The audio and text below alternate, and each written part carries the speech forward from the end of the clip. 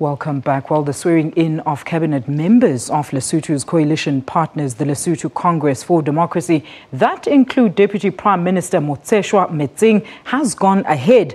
Now, this is despite opposition calls that his appointment undermines the king. And for more on these developments, we now talk to our reporter Palesa Moeti, who is in the Mountain Kingdom's capital, Maseru. Palesa, a very good afternoon to you. Now, the country's new opposition parties have threatened to protest should Minister of Defense Mothetjoa Mokhosi take oath of office. What transpired in today's ceremony? Well, good afternoon, Alicia. Actually, this is Ntakwana instead of Palesa. Thank you.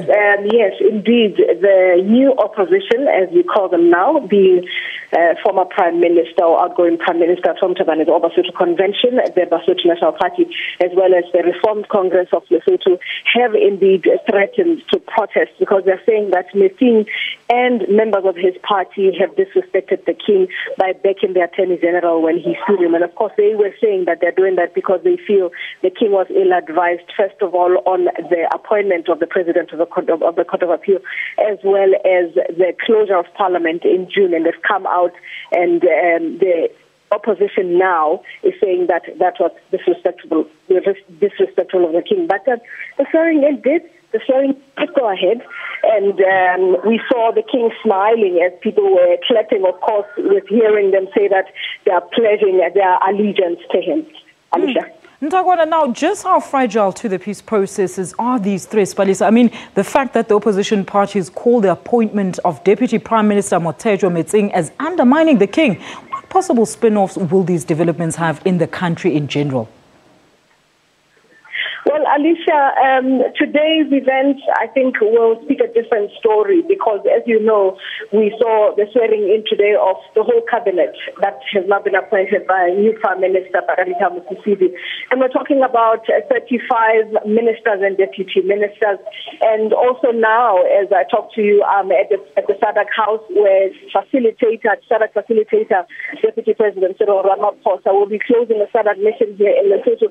We suppose signaling that things have gone right in the country in terms of bringing the country back to normality. But, of course, what he has to say and what the Prime Minister will say and what the Executive Secretary of SADC, Tex, will say will also add to what we think has actually transpired here in Lesotho.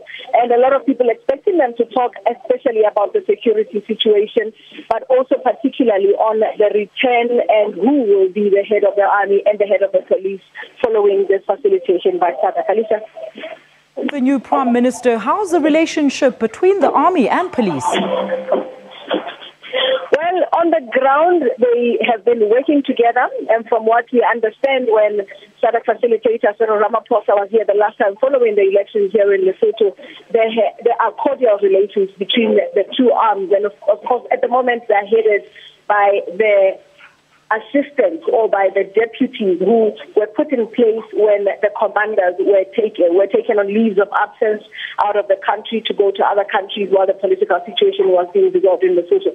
And they have come out to say that they've been working well. And but of course, we have yet to see what happens with the new dispensation that comes into power this week. Now, when Deputy Prime Minister now Mothetjoa Metsing spoke at the announcement of the coalition that is now governing Lesotho, he said as far as they were concerned, who was fired by former Prime Minister Tom Thabane, was still the commander of the Lesotho Defense Force. But as I say, what Mothetjoa says about that today, what SADC says about that today, and what the facilitator says about it today will determine which direction it all takes. Alicia? Thank you so much for that. That's our reporter Ntakwana Ngatane talking to us about the closing ceremony, marking an end to the facilitation mission following the successful SADC intervention, which culminated, of course, in the recently held elections that were declared credible, free and fair by election observers.